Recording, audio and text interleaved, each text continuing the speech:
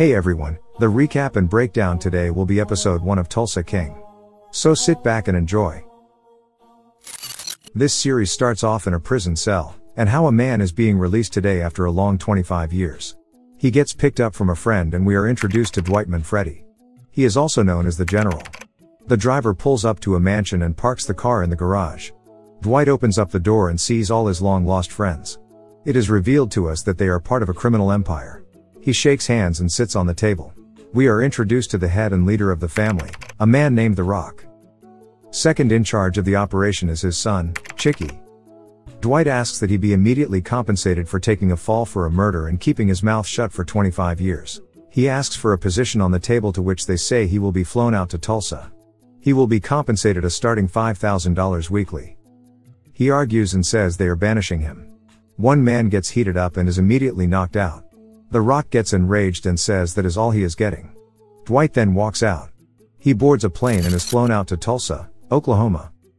Upon arriving at the airport, a cab driver offers him assistance with his luggage. Dwight gives him his bag and they both jump into the cab.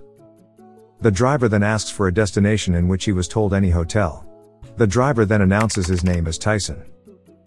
They drive by a marijuana store where Dwight asks him to pull over. He tells him to wait and awards him a lot of money. He gets down and walks into the store. The guard asks for his medical license, in which he responds with, "Just looking around." He walks up to the counter and tells the man that he would like to speak to his manager. The man says he cannot leave the desk. So Dwight turns to the security guard and tells him to go find the boss. The guard then threatens and walks Dwight out.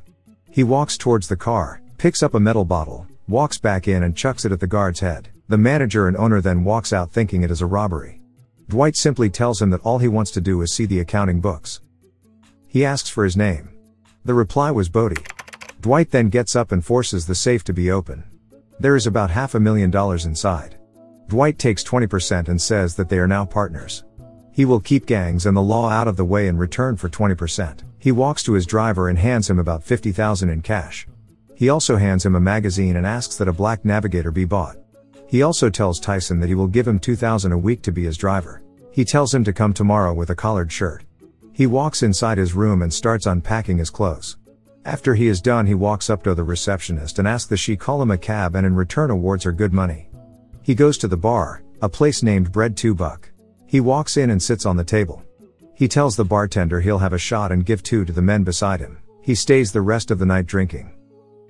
The next morning he is waiting for Tyson and his new Navigator. Instead, he sees an old car pulling up. Tyson comes out and tells Dwight that when he went to buy the car, the man called him a crackhead and was going to call the police. Dwight was annoyed with how they treated Tyson, so goes to the car dealership. He walks straight into the manager's office and greets the man. He says that it was rude and racist of them to think that Tyson was a crook. The man makes excuses, so Dwight whacks him onto the ground. He continues laying into him and tells him that he will sell the car to Tyson for $50,000 cash. The man agrees and the Navigator is seen leaving the dealership. They go to the supermall and just enjoy ice cream. Dwight tells Tyson to get the car ready and goes to wash up. A man sees Dwight and looks surprised. He eyes him out in astonishment and walks the other way.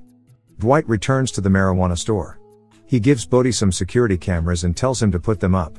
He walks into the office and asks Bodie how much they made today, in which the response was $5,000. He asks for the location of the marijuana supplier. He then tells Bodie to keep up the good work.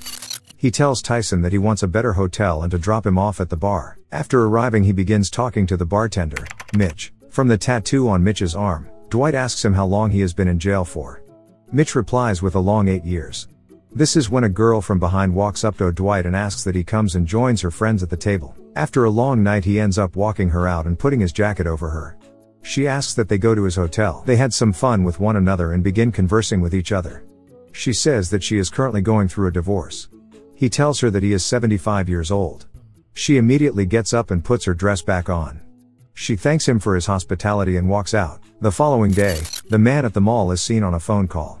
He sounds scared and asks the person if Dwight was released from prison. Meanwhile, the FBI in Tulsa are discussing operations for the day.